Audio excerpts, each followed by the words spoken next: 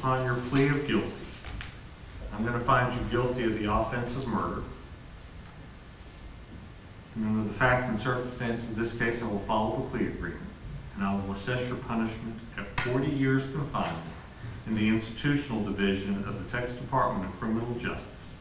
And I will give you credit for any and all time that you have served. According to our jail records, you have been in continuous custody since October the 11th, 2022, through today's date. Does that sound correct? Your Honor, he was actually arrested January 25th of 22 in Smith County, and then transported here on October 11th. And I'll give you credit for all of that time, as long as we had a hold on him.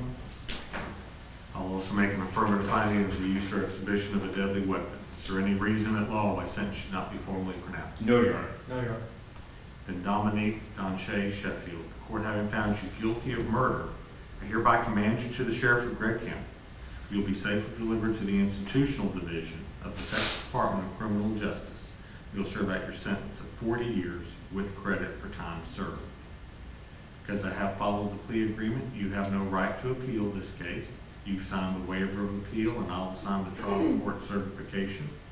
It's my understanding that we do have at least one victim impact statement. We do, Your Honor. All right. I appreciate you taking responsibility for what you have done. And I just hope this sentence and this plea of guilty gives the family some sense of justice. If there's nothing further, we are adjourned in this matter.